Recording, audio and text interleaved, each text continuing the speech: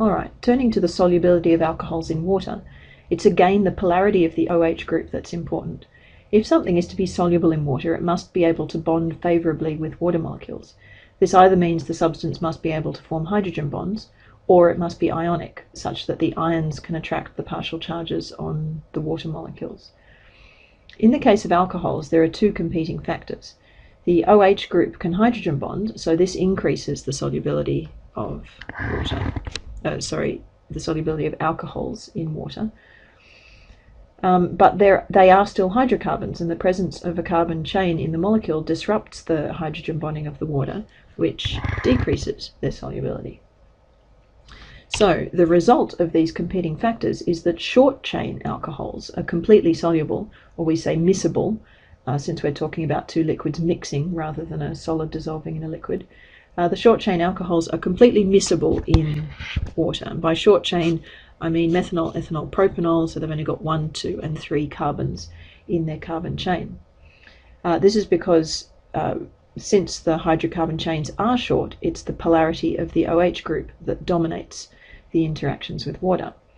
However, once we get up to butanol with a 4-carbon chain, the effect of that non-polar carbon chain begins to dominate, and the solubility decreases pretty quickly. So you can see that butanol has a solubility of 1.1 moles per litre. Then we add an extra carbon and get to pentanol, and it decreases down to 0.3, and so on. Now, I've written out a slightly more detailed description of how this solubility works here in red, so that you have a record of it, but you don't need to know this much detail for the exam. It's just if you're interested in understanding better how it works. You do need to know, however, and understand the black text on this slide. Incidentally, I think the last line of the red text is missing on this video, but if you go and look at the PowerPoint slides that are on the shared drive, you'll see there's just a few missing words at the end. Okay, so finally, there's the effectiveness of alcohols as solvents for other substances. So let's go through what we know about solvents in general. So the first solvent you met many years ago was water. It's the most polar solvent we know of. Its intermolecular forces are strongly dominated by hydrogen bonding, and it's used to dissolve other highly polar molecules or ionic substances. At the other end of the scale, we got alkanes, which are completely non-polar, because they can only interact with van der Waals forces. They cannot attract the molecules of a polar substance sufficiently to separate them from one another, and so they cannot dissolve them. They can only dissolve other non-polar substances.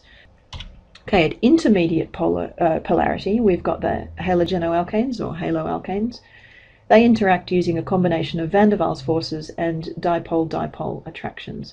So they are good solvents for a variety of molecules that are also of intermediate polarity.